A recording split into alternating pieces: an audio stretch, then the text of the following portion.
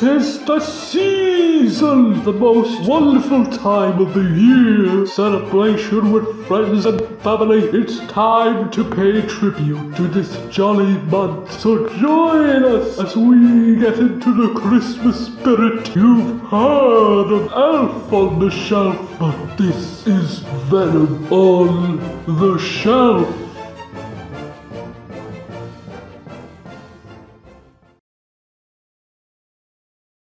Now, we spoke about Tim Burton's Batman, but what about Batman Returns?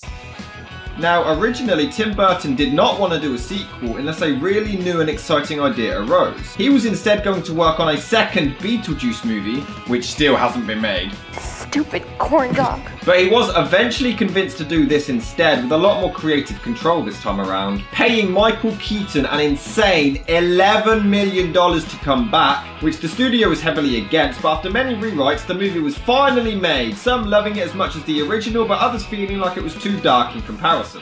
Tim Burton making a dark movie? Never. Maybe. However, Burton and Keaton actually prefer this one to the original movie. The thing is, the third film, Batman Forever, was slated for having mixed messages. One minute it's dark and trying to be serious and edgy, other times it's goofy, cheesy and ridiculous. But all of that is evident right here in this film, and yet it gets forgiven for some reason.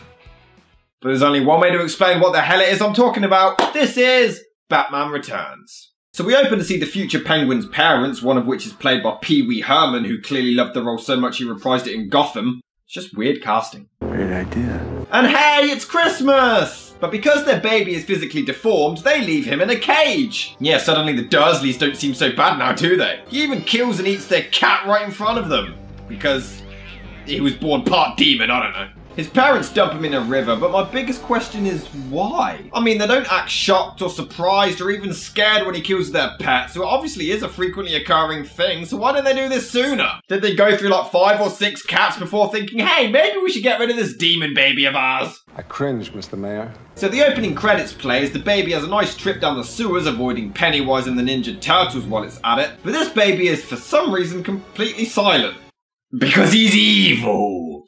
And oh yeah, Batman Forever is cheesy and goofy. This one has parents who have a deformed baby who's so evil they dump him in the sewers, he takes a trip down there, and then he's raised by penguins. This is a serious film. And why the hell are penguins in the sewers anyway? That sort of pesky nonsense. We then cut to Gotham 33 years later, and I must admit, this is just a reminder of why I love these ones so much more than Nolan's. They actually look and feel like a comic book brought to life. Nolan's were great and everything, but they just looked like generic action movies. So they light up the local Christmas tree while the penguin lurks in the sewers, and it turns out that over the years he's considered a myth, but has been spotted a few times. But Alfred, once again played by Michael Goff, seems to have some kind of psychic powers and senses his presence. It's stupid. Meanwhile, Max Schreck, played by Christopher Walken, is a millionaire businessman who plans to build a power plant, and Michelle Pfeiffer is his nerdy assistant.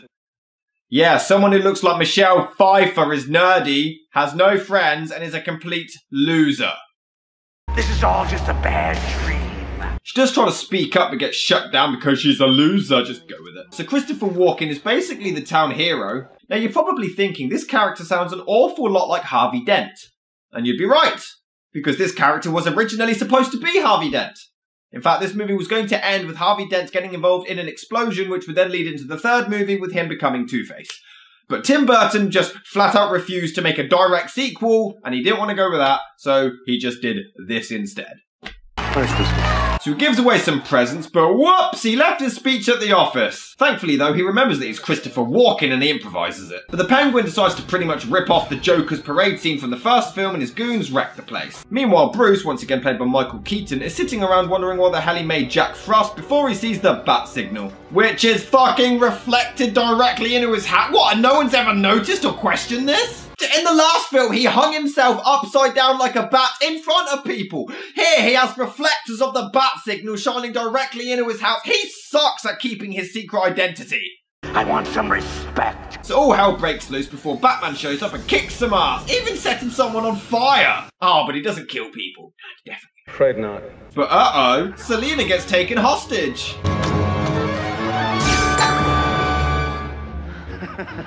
You missed. Okay, that was funny. Wow. The Batman. Or is it just Batman? Okay, Michael Keaton is so badass. He doesn't even have to say anything, it's just those eyes. He's so creepy, he is so awesome. During the chaos, Christopher Walken hides and stands directly on a sewer grate because he's an idiot. Told ya.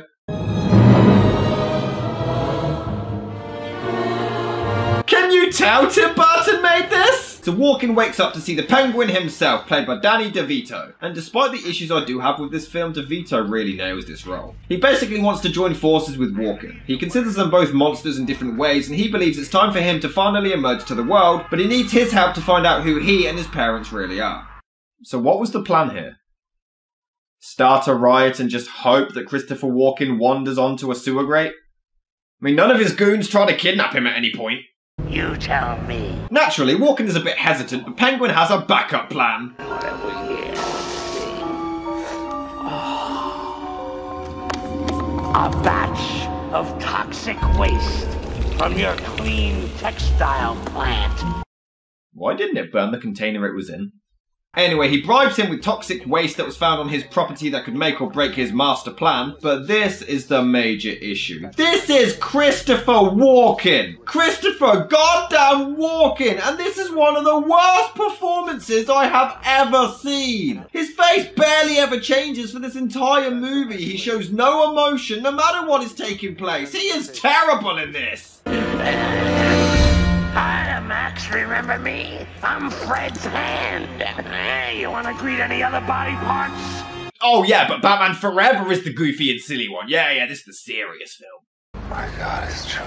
So Selina returns home and she is literally a lonely, crazy cat lady. So Selina talks to Walken about work, but I just don't care. But basically she finds out his power plant plan is to actually drain the city of its energy.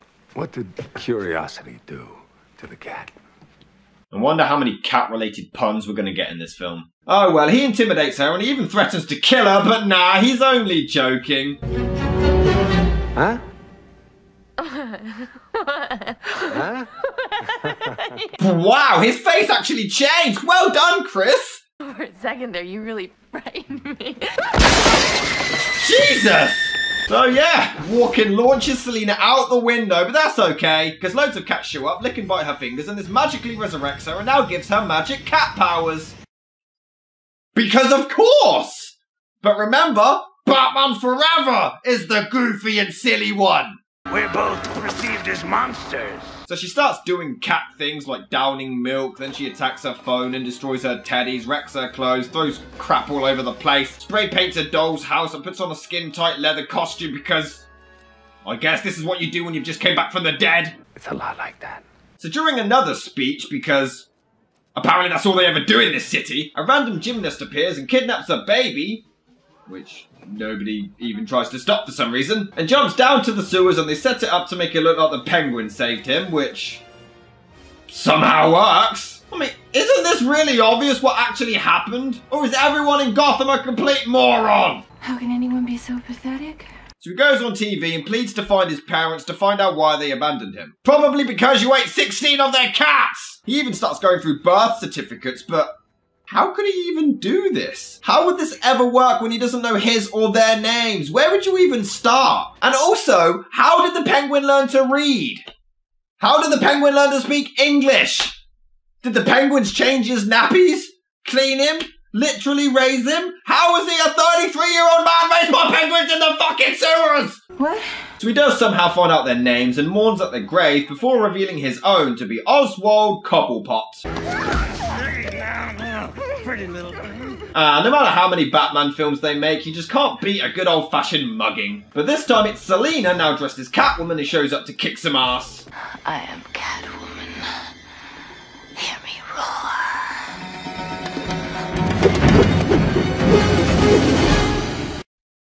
But cats don't roar. I mean, big cats do, like lions and tigers and stuff, but she's Catwoman. She's not big Catwoman. This line sucks! I suppose you feel better now, sir. So Bruce confronts Walken about the Penguin, but much to his surprise, Selina shows up. Yeah, we've met. Have we? Oh, I'm sorry. You know what? I mistook me for somebody else. Sorry. You mean mistook me? I mistook me. Yeah. That's what isn't that what I said? No, I I don't think so. Does he know the definition of secret identity? I mean, people can make fun of Clark Kent and Superman all they want, but this guy's supposed to be the world's greatest detective. Simple stuff that the good people of Gotham take for granted. So Walken visits the Penguin and even feeds him a trout, just in case you forgot. He's a literal penguin, he's a penguin, did you forget that he's a penguin? But he lures him to a surprise party. Still, could be worse. My nose could be gushing blood. Your nose could be... What do you mean by that?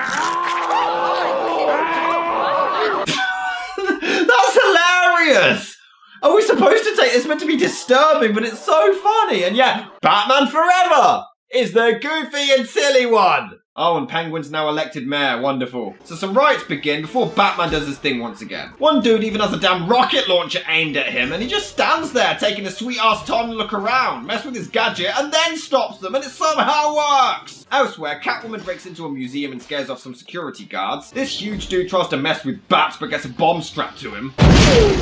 But he doesn't kill. Can we just stop pretending that Batman doesn't kill people, please? He kills in nearly every Batman movie. Well, I guess we're gonna find out. He even gives this sadistic smile as the man explodes. Jesus! The Catwoman sets off some gas while Batman finds Penguin.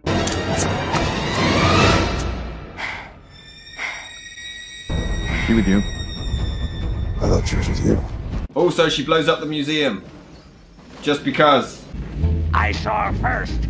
Gotta fly.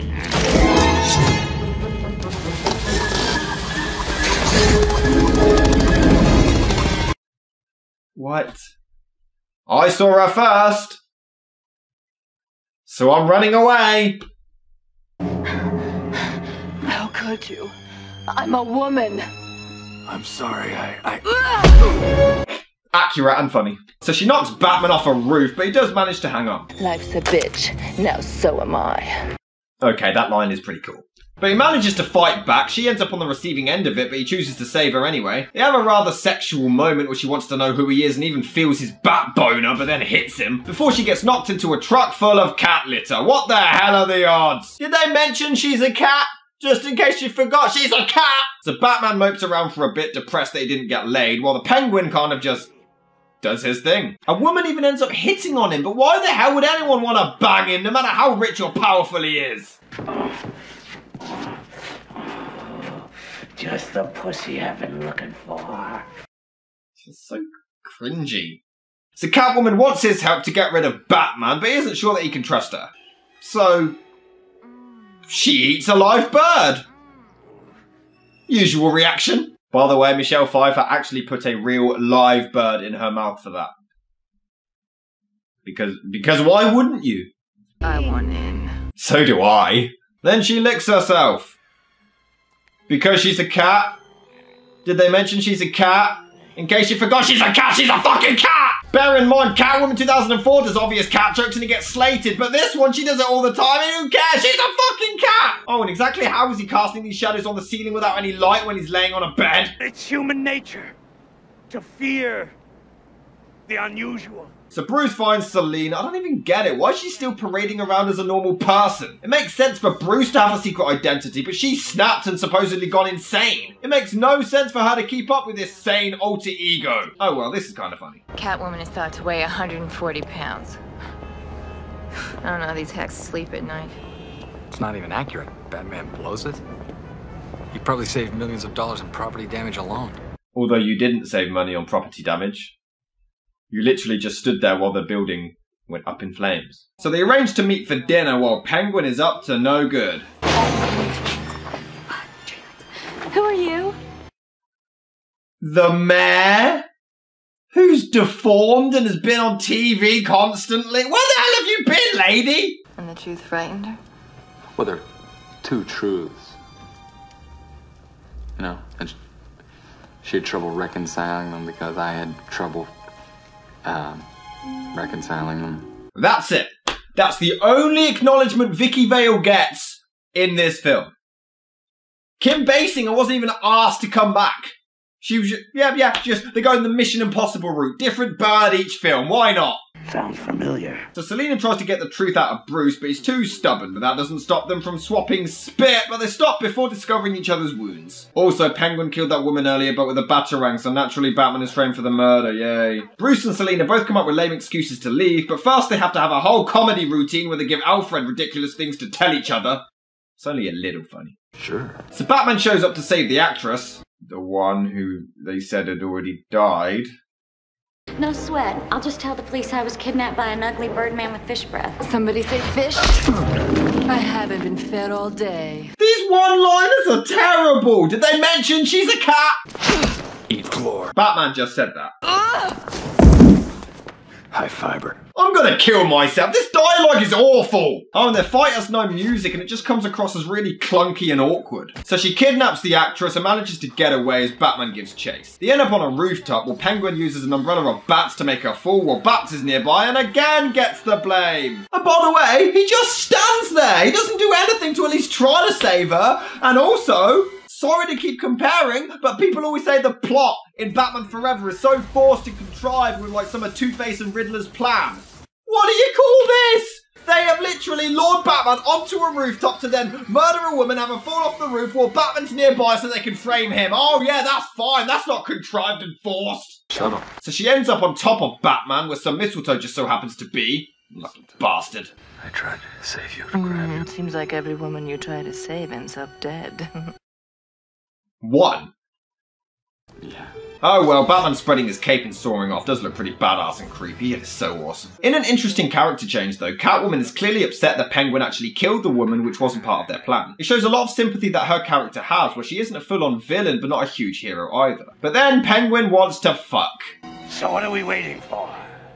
Let's consummate our fiendish union. Please don't, I don't want to see that. But she rejects him, so he sends her up on some spinning umbrella thing. I don't even get it. He's a penguin, everything he does is penguin related, but yeah, he has an umbrella fetish. Is he half penguin, half Mary Poppins? What are you talking about? But she immediately breaks free into a greenhouse, but don't worry, we have 2 more movies before this bitch shows up. So basically, Tim Burton has made Batman a villain years before Christopher Nolan did it, but Penguin manages to take control of his car to make him run down people, and he's controlling it through a fucking car simulator! It's a fucking toy! How can people rip on Batman Forever for being child-friendly and goofy and silly? This is Penguin, this demonic creature, and he's controlling the Batmobile through a fucking car simulator. Most of the movie he's going around on a giant-ass rubber duck. Later on you've got penguins waddling around with fireworks strapped to their backs, and we're supposed to take any of that seriously? At least Batman Forever, the shifts felt natural and smooth. It was dark but not too dark, and then I felt the cheesy and goofy nature worked and catered towards the kids, while the darker scenes were for the adults. But here it's completely off balance. It's either demonic entity that worships Satan, or goofy-ass cheese fest. There's like no in between. And also, people shit on Batman Forever, or Batman and Robin for having too many villains, same with Spider-Man 3. This started it all! Catwoman is handled okay, but that's mostly down to Pfeiffer's amazing performance. DeVito does great, but his character is written so poorly I don't care. And you've also got Max Schreck, who's boring as piss. This is overkill, there's just too much. There's hardly any room for Batman. Anytime Batman shows up, I'm like, oh yes, a Batman film. This movie fucking sucks. You got kind of a dark side, don't you? So Batman manages to regain control of the Batmobile just in time to stop himself from murdering an old lady because, you know, he doesn't kill.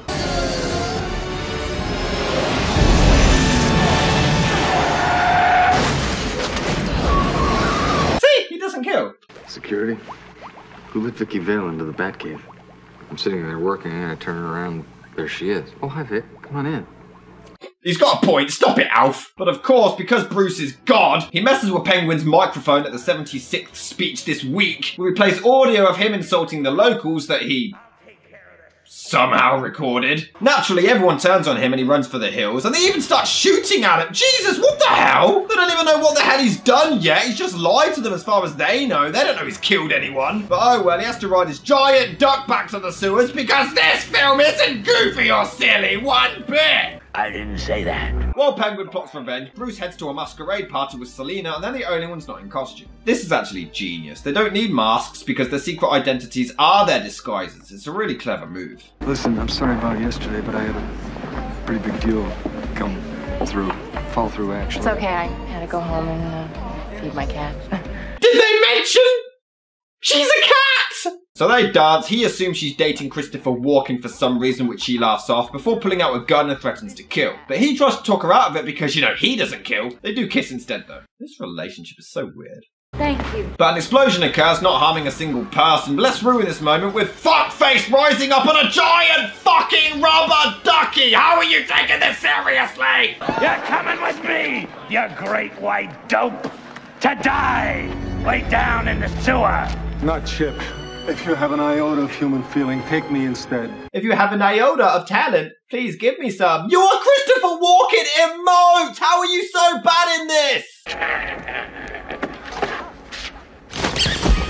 A little pied penguin action.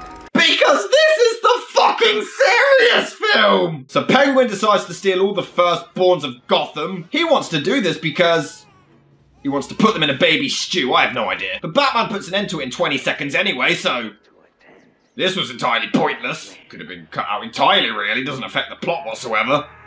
This film blows. First, second, third, and fourth born. Why be biased? Male and female. Hell, the sexes are equal with their erogenous souls blown sky high. He's giving an intense speech to a bunch of penguins with rockets strapped to their backs. So you expect me to take this seriously? Okay, you got a point. So they march to Gotham, you know, with rockets on their backs. Christopher Walken tries to get a monkey to pass the keys to the cage. Serious film. This is the serious film. Something is wrong. Something has jammed the signal. Okay, that's a little funny. I don't even know if it was supposed to be, though. So Penguin speeds off on his super serious rubber duck, and we actually have a chase scene. We are having a chase scene with the Batmobile and a giant duck! But it doesn't last long because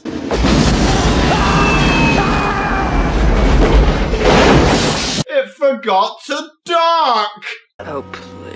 So Penguin tries to get Batman to remove the mask for whatever reason. Maybe just needs a Tinder date, I don't know. But he fights back and pulls out some trigger or something. Why not just put a bomb on him like the other guy? It's confusing. He looks over and the penguins are now in danger or something, but it's reverse psychology because Penguin hits it and the rockets fly off, things blow up for no reason. I wish I cared. But meanwhile, Catwoman finally gets a hold of Christopher Walken. I don't know what you want, but I know I can get it for you. Unless it's acting classes, then I'm fucked. So Batman takes his mask off for no reason. I mean, Selina already figured out that he was Batman, like, at the party. They both realised their secret identities, so removing his mask here is entirely pointless. Except now Christopher Walken knows who you are, you dumbass. Selina Kyle. You're fired. Okay, after all of that, and then he says that line, that is pretty funny. And Bruce Wayne. Why are you dressed up like Batman? And so is that. You killed me. The Penguin killed me. Batman killed me. That's 3 lives down. You got enough in there to finish me off? She literally has 9 lives. How? So Walken shoots Batman and then Catwoman a few times, but she's still alive. And so's he, because he's Batman. And then she electrocutes Walken and for some reason kisses him as well. I mean, why the need for the kiss? Just kind of makes no sense, just overkill. Oh yeah, I forgot that he was a thing. Just end! Tim Burton clearly had no idea how to wrap up this crap. And after all of this dramatic build-up, Penguin pulls out his stupid umbrella again, which I'm still not taking seriously, and then he dies anyway. So him coming back was completely pointless. Then these awfully fake-looking penguins show up. Why are they in the sewers anyway? Then Bruce dramatically saves Selina's cat just because. And then for a final teaser, she comes back. Yeah, she doesn't appear in any movie after this, but yeah, she's back now. And that was Batman Returns. Oh, I hate this movie. The first was a masterpiece. It set the standards for comic book films and had great characters, story, and set design. Here, the sets still hold up. The acting from everyone except Walken is amazing. Keaton continued to be the best live-action Batman. Pfeiffer is entrancing as Catwoman. DeVito is unrecognizable as the Penguin, but the writing is all over the place. There's too much going on to get invested. There's a lot of filler for no reason, and it can't make up its mind if it wants to be dark or goofy. It's all over the place, and in my mind, just a completely unstructured mess.